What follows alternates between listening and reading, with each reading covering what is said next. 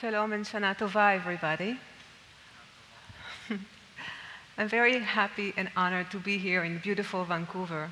And I would like to first thank you for reminding me that there's still winter in the world after the hot summer. Well, I'm your Israeli speaker, but you should know that I have a dual citizenship, an Israeli and a Canadian. I remember my citizenship ceremony at downtown Toronto. I was excited. The lady judge who conducted the ceremony said, there are people from 32 nationalities in the room. She said that she believes that what makes Canada strong and special is its diversity, that each can keep his own culture and tradition, yet all be Canadians. And I remember thinking to myself that it must seem so natural for you here in Canada, and that you might think that in Israel too, we embrace diversity. After all, we have Israeli Jews and Israeli Arabs, we've got Bedouins and Druze, ultra-Orthodox, Ethiopians, religious and secular. Yes, we are diverse, but we grow up separately. You know when I met my first Israeli Arab? It was when I started working at Appleseeds Academy. Only then I really met, my first Israeli Arab, my first Ethiopian, my first Bedouin. In Israel, the education systems are separated. Even towns are separated in Israel. We have an Israeli Jewish town and an Israeli Arab town. Yes, we do have mixed towns, but those are mostly with separated neighborhoods.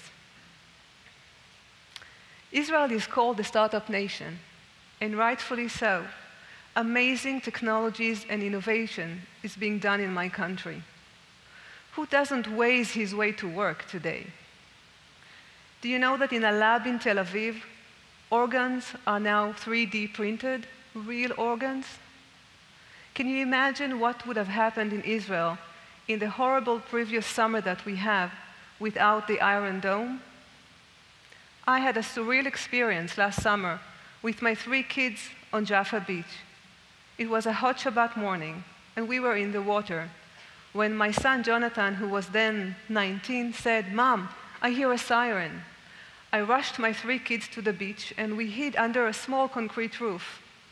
The surreal part was, once we saw the missile explode high above in the blue sky, we went back to the water as if it was a regular Shabbat morning.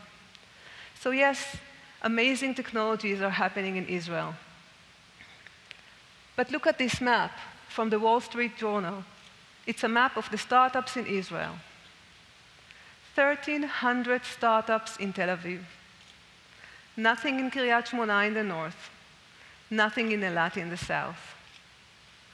What you see is not a startup nation. It is a startup metropolis. It is segregated in the middle of the country. It is mostly startups of secular Ashkenazi Jews who are served in our elite technological units. Almost no Israeli Arabs, no Ethiopians, no Bedouins, no Druze, no ultra-Orthodox, almost no women. You remember the lady judge from my citizenship ceremony, her strong belief in the power of diversity? Well, I believe Israel should be a startup nation for all. It means from Eilat to Kiryat Shmona to all sectors. My mission is to turn the startup metropolis into a startup nation, that everybody can take part, from all cultures, from all sectors. What is a startup nation for me?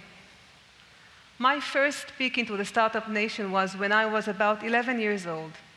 My father worked at a secret work at Rafael. It's the national security company in Israel. And we were invited, the families of the employees, to the R&D center of the company in Tel Aviv. We entered what looked to me then like a huge room. All the space, from floor to ceiling, was a huge machine. And the guide said, "This is a computer, and look what it can do." Everybody turned silent. Not easy for Israelis. And then we heard, da-na-na-na-na-na-na, da-na-na-na-na-na-na. The music was made by the machine. We all clapped. That was my first computer. All of you here hold in your hands or in your pockets, and I hope you put it aside for my 12 minutes, a computer much, much better than the one I thought I saw at my father's secret work. And today, Rafael develops nanosatellites, and Israel is ranked number one. Number one in the budget allocated for research and development, number one in the number of startups outside of the Silicon Valley.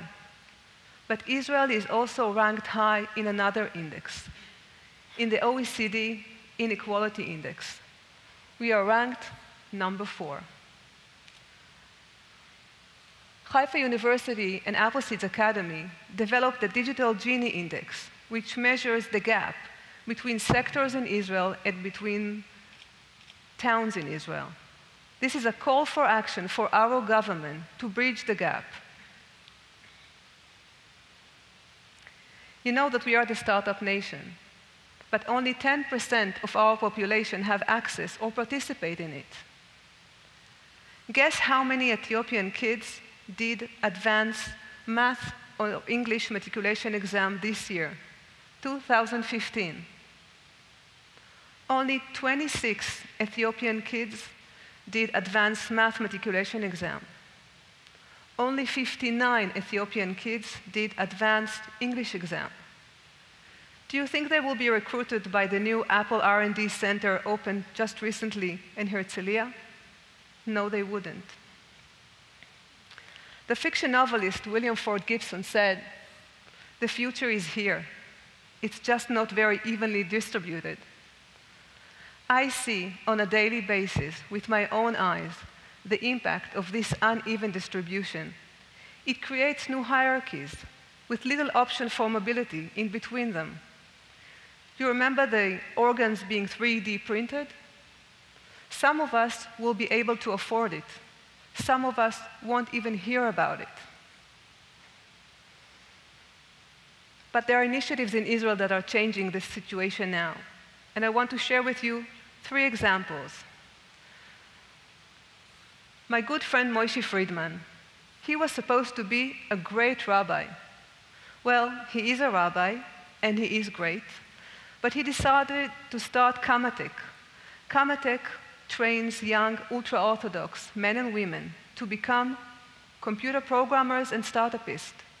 They already have dozens of graduates recruited by tech companies in Israel. This is a bus that Moshe organized, taking startupists of ultra-Orthodox community in Israel, and they visited the R&D centers in Israel. Trust me, all of them now are almost as celebs in Israel. The other initiative is a national one, led by the Prime Minister's office, and it's called Digitized Israel. It is leading the digital transformation of our country. A group of digital leaders was chosen from the public sector and from the civic sector, and I'm honored to be one of them. One of the projects that we chose is in Hura. Hura is a Bedouin town, about an hour drive from Be'er Sheva. The extraordinary mayor of Hura decided, he told me that all of my schools will be connected to the internet. He said, I received outrageous price offers from private companies and for the governments to connect the schools. So I decided I would do it on my own. He took his own municipality employees, they dug the canals for the fiber optics, and now all the schools are connected. We in Digitized Israel are learning his leadership model to replicate it to other towns in Israel. The third initiative is very close to my heart. It's the NETA program. It's a program that closes the gap for hundreds of youth in Israel between them and the startup nation.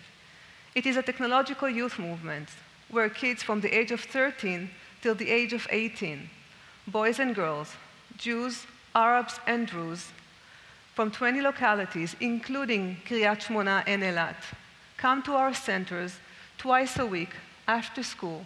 They get certified as PC technicians, network managers, computer programmers. They participate at hackathons hosted by companies like Microsoft and Google and Intel and Waze. But more than that, they become what you might call a mensch. They become active citizens proud of their communities.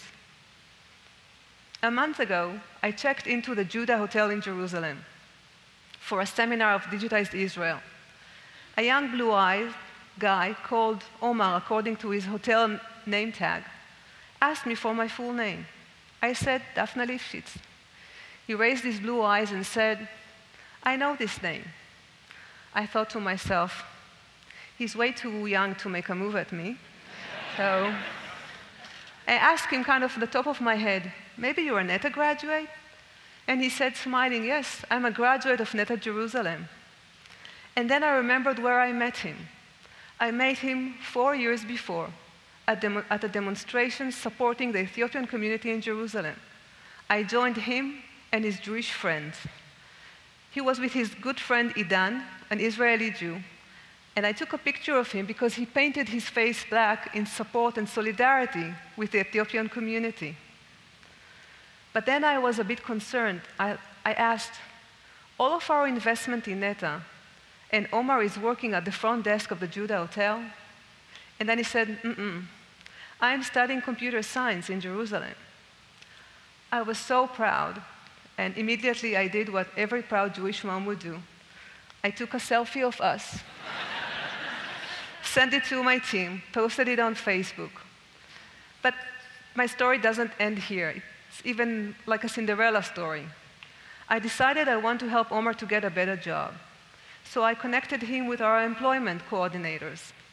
But Omar said, I want to work at Appleseeds. I want to bring back to the program that changed my life.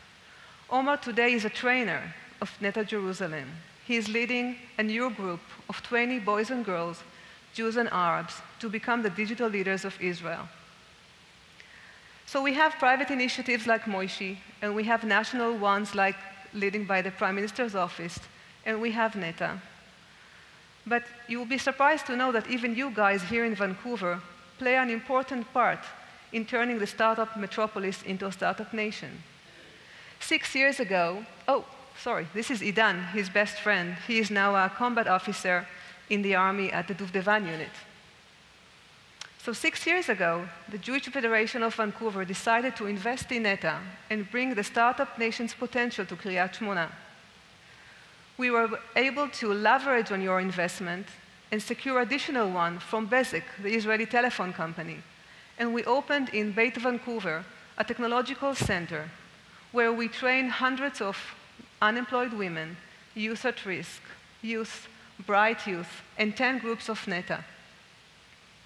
I want to add with a personal story that I have about the return on your investment. Her name is Rachel. She's there at the picture with me in the center in Kiryat Shmona. Rachel joined NETA when she was 15. When she was 16, she was certified as PC technician and network manager. At the age of 17, she managed the Fix-It Lab. It's a community lab where the kids fix free of charge computers for the community. At the age of 18, she decided to postpone her army service and do a year of service for her own community in Kiryat Shmona in NETA. During that year, on the Women's International Day, she initiated an event with the mayor of Kiryat Shmona and invited me as a guest key speaker. A week ago, Rachel was enlisted to the army to an elite technological unit. So Rachel represents hundreds of kids that we spread around Israel that are changing the landscape of the country.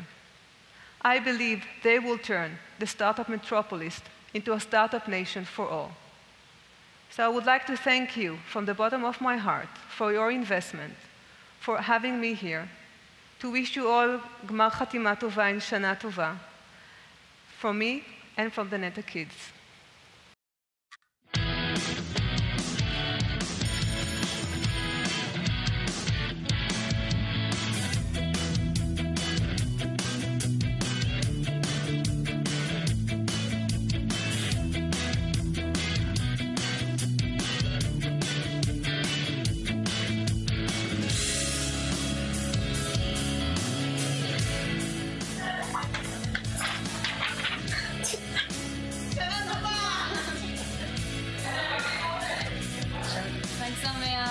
Thank you. Thank you. Thank you. תודה. תודה. Thank you very much. שנה טובה. תודה. שנה טובה. תודה.